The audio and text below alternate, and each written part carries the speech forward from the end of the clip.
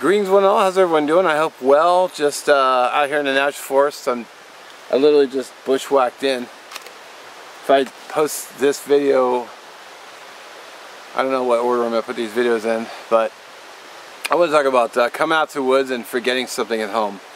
And something that, you know, if I do it, I always admit to it. You know, this is actually a video reshoot because I shot this already at the park, but I wasn't happy with the way it came out, so I decided I'm just going to delete the whole video. It's not the first time that's happened. But, you know, I'm out here in the woods today, and as I was getting ready, I had my pack already set up and ready, but I ended up doing a pack dump on my bed, because it's right next to my shelves where I keep all my gear. And I looked over everything, I'm like, you know, did I forget anything? And I'm looking, I'm like, oh, I don't have a spoon to eat my lunch with. So I grabbed the spoon, and I'm looking again, and I put everything back in the bag, and then I was in the shower, and I was thinking, you know, did I put a stove in there? So I went and looked, and sure enough, I forgot to put a stove in there too. So I, you know, quickly threw a stove in there, so good to go. But, you know, the reason for the video is, you know, I was thinking about it, because I remember reading and seeing other comments from other, you know, commenters and other videos, and they're like, oh man, you forgot something, I can't believe it, how could you forget something? And I thought, what's the big deal? I mean, we're only human. I mean, just because we talk to a camera with nobody else around doesn't mean that we're not humans. I mean, you know? And yeah, I forgot something. What's the big deal? And you know, honestly, if your skill set is dialed in, I mean, if you forgot a spoon, big deal, you carve a new one. If you know, forgot to bring cordage, you know how to make your own. Yes, it's time consuming, but you can still make your own cordage if you knew how. You know, trying to recreate a container is a little bit harder, but you know, people have done it. I mean, they've carved out bowls, or they burned out a bowl and then put rocks in it, boil water that way. You know, people have made videos on that. It's not a new thing. You know, even a knife. I mean, everyone loves their knives, but I mean, I don't see primitive survival or primitive technologies out there with a, you know, bushcraft knife. He's out there with rocks, in shorts, barefoot, making videos, you know, 100 times better than mine. And he doesn't even talk in the damn things. He's just out there doing his thing. And he even admits it's just a hobby for him. But he does a great job. So I don't know why you know, I don't know why, you know, give the YouTuber a break, man. Now I personally, you know, I don't, like I've said on many videos, I don't have a pack sitting by the door ready to go on every trip.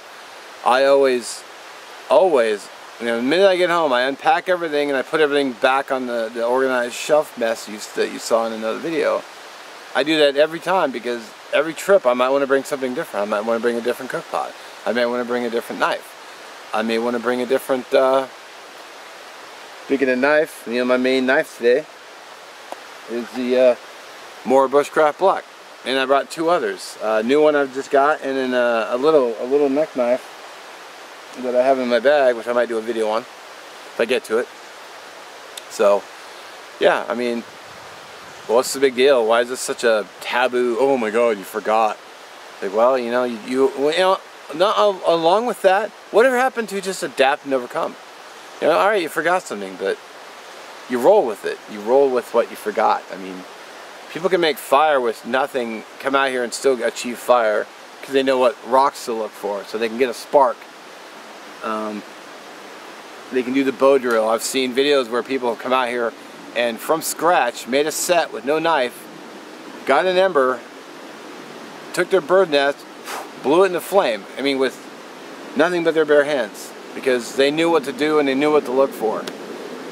You know, it'd be nice to be at that level. You just come out here, you got like a tiny bag or something hanging on your belt, and you're just out here doing your thing, and it's like, okay, cool. That's oh, I don't have a ferrocerium rod. Well, no problem. I'll just do friction fire. Boom, fire.